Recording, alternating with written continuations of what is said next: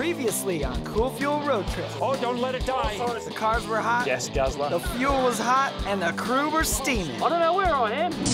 This week, Shaun's on the hunt And who are you, young for man? restaurant grease and soybean oil in the Northwest. I hope this works. And it's powering Jack Johnson and Jackson Brown, too. Vegetable oil, grease, soybeans, they all make a cool fuel called biodiesel that can run any diesel engine. So the challenge is to try and convince people to let us And who are you, young man? stick it in their cars. I hope this works. Our cool fuel this week, biodiesel.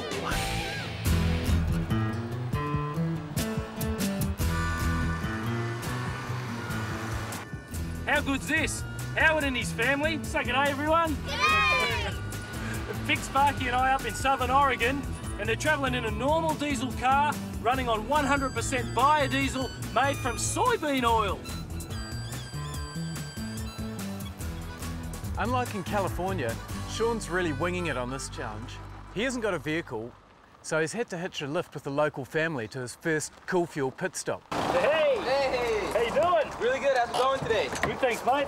Need some BD? BD, biodiesel, made up of 80% vegetable oil and 20% ethanol, and can power up any diesel engine. You just got to find it.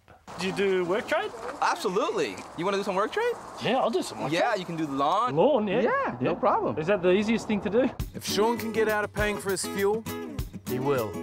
How good's this?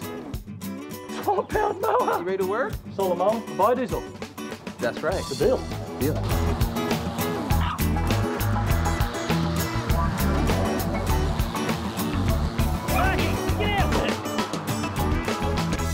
Smooth cut. Hey, have a great biodiesel trip. Shall do, man. All right. The challenge kicks off in Phoenix, Oregon, where we'll try and head north through Portland into Washington State and onto the lighthouse at the US-Canada border, using only restaurant grease and soybean oil as fuel. Oh, this thing's purring along. How long have you been driving this on biodiesel? For a year. No problems? Nope, 10,000 miles. Shaun only hitched a ride 50 miles with the family, so we're all trying to track him down vehicles that can run on biodiesel if he's going to have any chance of getting to the Canadian border. Oh, look at this one. And it's our home, the good old RV, that's the secret to finding fuel and vehicles. The RV is really like the mothership for the whole trip. I mean, we've got high-speed internet going through the satellite dish. Got solar panels here which charge up everything we need downstairs, so all the computers, the printer, all our batteries are all charged up off the solar. This is great. I can be sitting out in the middle of nowhere under a pine tree with my computer, and that allows me to communicate with the outside world, so I can find fuel, vehicles, so we can help Shaun make it on his trip.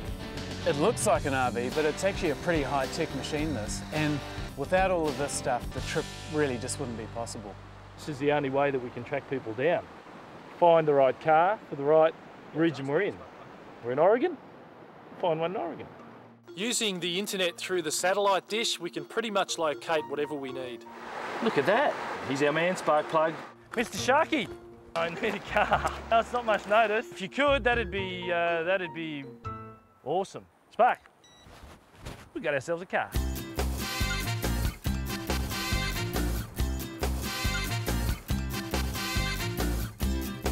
Hi, hello, Shaun. Hey. Oregon was about to cough up some seriously strange vehicles. Oh, look at this. This is the EV Pusher. Runs on biodiesel. It's a 4-cylinder, 1.6-liter Volkswagen diesel. It's an electric car at the front and a Volkswagen diesel engine on wheels, basically, that's attached to it at the back that literally pushes it down the road. I've never seen anything like that before. So in effect, the car itself is doing nothing but steering? Most of the time on the freeway, yes. How many of these are there in America? One that I know of. This is the only one. And how quick will it go? Oh, it goes about 60 miles an hour, 65, no problem. As long as you can find biodiesel, you don't have to stop. One of the most bizarre vehicles I think I've ever seen. We're in business. Hey! This is the accelerator here. I've got no feet happening. You can see it'll move quicker and quicker. Look at this, foot free. It's just going straight from the hand control. This is seriously groovy.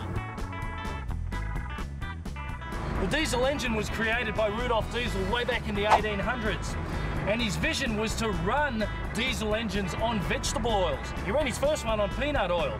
He died in 1913, mysteriously, but his legacy lived on, with guys like Tommy and Ian and their mobile biodiesel fueling station. You'd ask him how to reverse. Crazy vehicle, where'd you find this thing? This truck, Shaun, is actually a fairly unique truck in that it's the only mobile biodiesel retail unit in the whole Northwest, and as far as we know, possibly in the whole country. Actually, this truck goes to Eugene, Portland, and Seattle. Yep. And it's such a young market, we figured this is a good way to move the station to where the market is. With 57 billion gallons of diesel used in the USA each year, restaurant grease and soybean oil as a fuel is about to take off. We were home brewers, we made our own. Everybody was asking us where they could buy it. We couldn't produce enough, so we got into the business of selling it. Full of biodiesel and heading for Portland, a couple of 100 miles up the road. Coming up next, the human car. And a CoolFuel concert with Jack Johnson and Jackson Brown. Going about 8 miles an hour.